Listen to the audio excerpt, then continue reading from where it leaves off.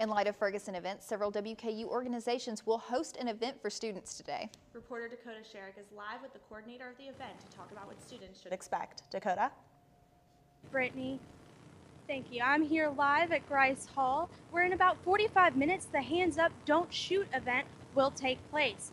I'm here with Alexandria Nip, who helped organize this event. Thank you for joining us. Thank you. I'm glad to be here. All right, so just give us an explanation of what this event is and how it relates to Ferguson.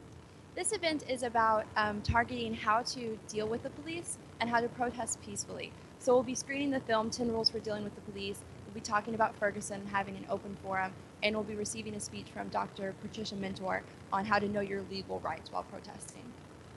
All right, and also can you just tell us why it's important to localize this event?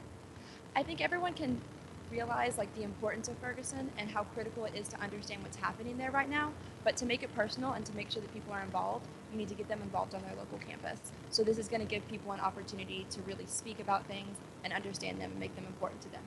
All right, well, thank you so much. Again, this event will be at 7 o'clock. It's open to all students. Reporting live from Grise Hall on WKU's campus, I'm Dakota Sherrick. Back to you. Thanks, Dakota.